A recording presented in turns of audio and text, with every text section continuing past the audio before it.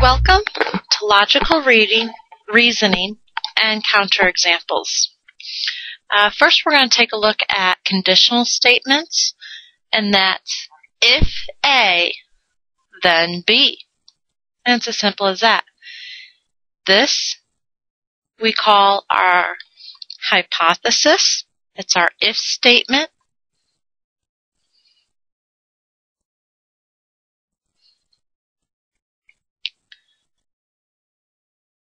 Then B is called our conclusion.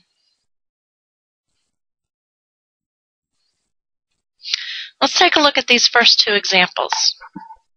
If it is Friday, then Anne and Rob are going to our movies, and to identify our hypothesis and conclusion.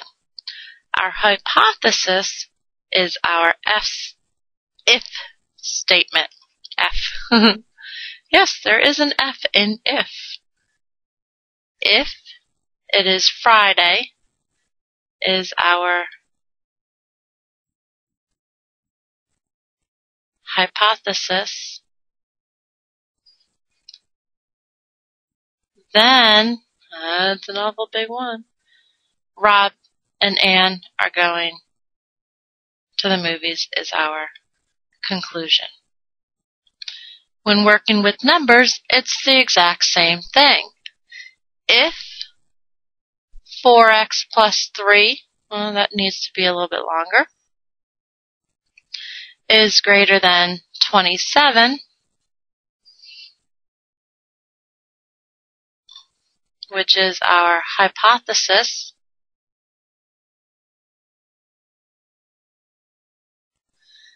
then x is going to be greater than 6, is our conclusion.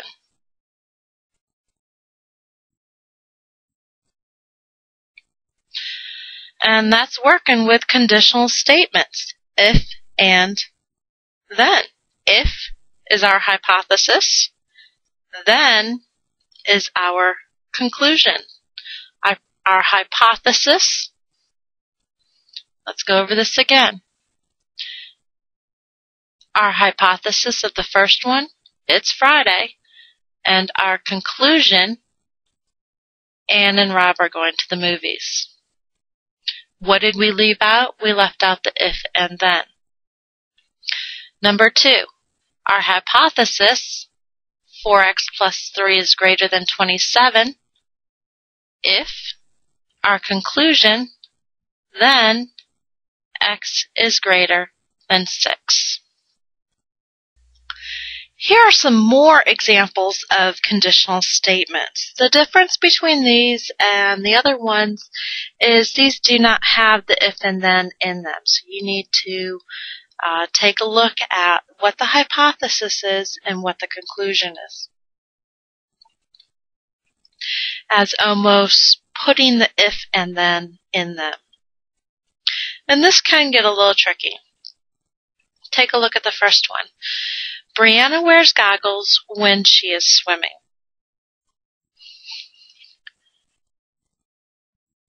I'm going to go ahead and insert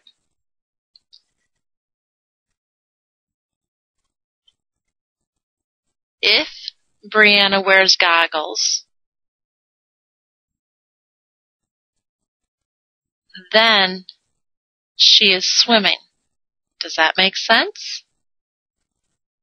Sure does. So the hypothesis is Brianna wears goggles,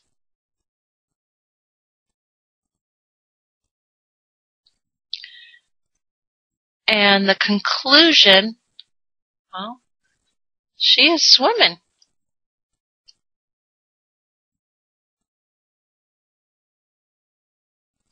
Let's take a look at the next one. I will go to the ball game with you on Saturday. If usually comes first, so let's put if in and see if we can fit in then. If I will go to the ball game with you, then on Saturday, Wait a second. Scratching my head here. That's not right.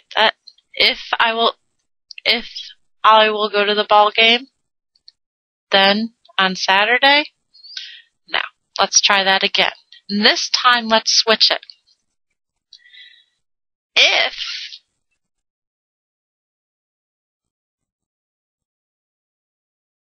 it is Saturday, then I will go to the ball game. That makes a lot more sense. So in this case, our hypothesis is Saturday. If it is Saturday, I just spelled that wrong.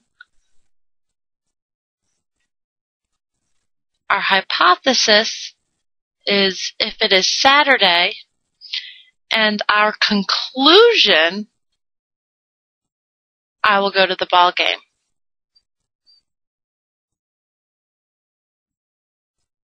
Okay, let's take a look at the next one. For a number x such that 6x minus 8 equals 16, x equals 4. If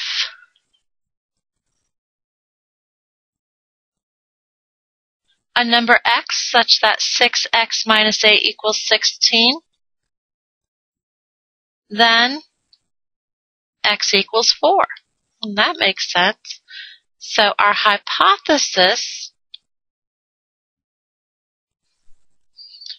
is a number x such that 6x minus 8 equals 16. And our conclusion, well, is x equals 4. So in this case, the hypothesis comes first and the conclusion comes second. Let's look at the next one. A rhombus with side units of x minus y. I'm sorry, I read that wrong. A rhombus with side lengths of x minus y units has a perimeter of 4x minus 4y units. You may not know what a rhombus is. I don't know. The x minus y, 4x minus y. That sounds all confusion. It's like Greek. Well, let's think of it. Has. Has is a key word, meaning has an answer. So here I would say if goes first, then has a perimeter, or the answer. So if is our hypothesis,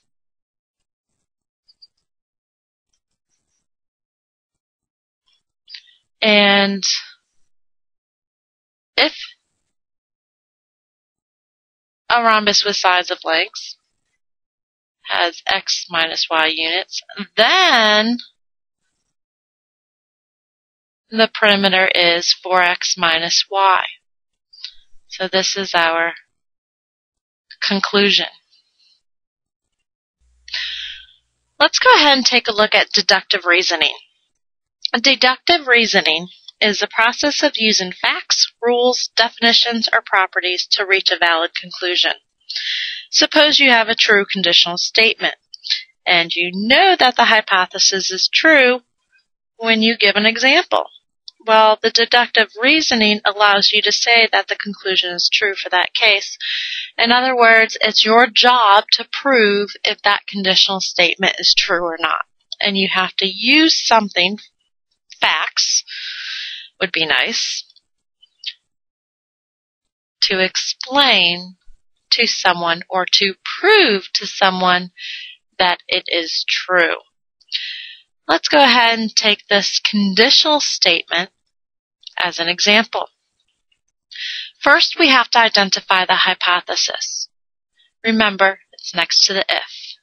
Our hypothesis is two numbers are odd. This is our hypothesis. Okay? our conclusion is their sum is even. That's our conclusion. Through deductive reasoning, we need to prove that statement. That's either going to come out true or false. Either way, we will have facts to prove whether it's true or not. So let's take two numbers that are odd. 2 is even, 3 is odd, plus 5, and the answer to 3 plus 5 is 8. Is that true? Yes, this conditional statement is true. Does it always work? I don't know. Let's try some more. 9's an odd number. Now there's some, so I know I'm adding them. Plus 11. 9 plus 11 is 20. Is 20 even? Yes. So in this case, it is true. Or the conclusion is true. Okay, all I have to do is give one fact. In this case, I gave 2, but I gave one fact that makes it true. Let's check out another one.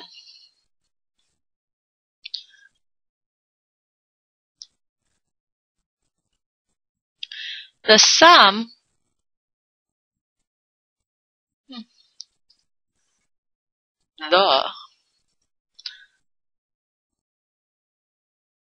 sum that's a funny looking name, of two numbers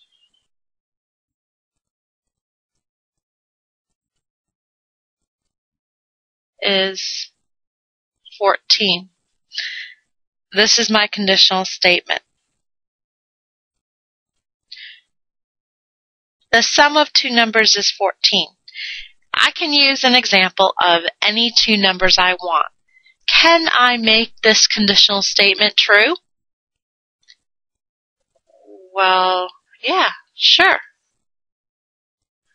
If I have the sum of two numbers, 10 and 4, guess what? I get 14. This conclusion is true. If the numbers are 10 and 4, 11 and 3, the hypothesis is true. However, if the numbers are, for example,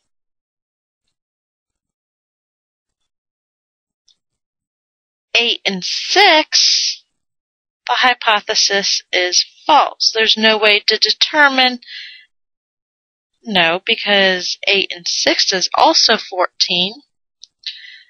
But I have to say this hypothesis or conditional statement is false because there's no way of saying, even though I proved it, I don't necessarily know what the two numbers are. Okay, they can be any two numbers. See here, I can use any two numbers that are odd, and I will always get an even number. In this case, it's too general. I don't know what the two numbers are. I can take any two numbers, but I'm not always going to get the conclusion of 14. Okay, so this is what we call invalid. Okay, let's see if you can determine a valid conclusion that will follow the next statement. Let's try one without numbers. It is Wednesday. A valid conclusion would be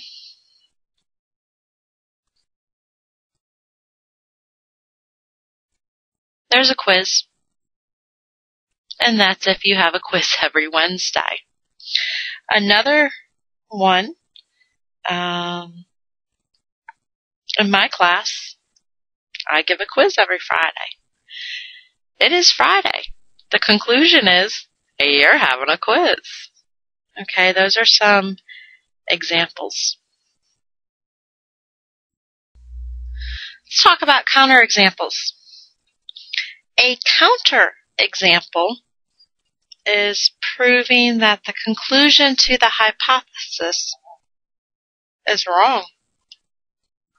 And it's just given an example that proves it wrong. Let's take a look at the first one. If Anna is in school, then she is in science class. If Anna's in school, is she always in science class? Not necessarily. She could be. A counterexample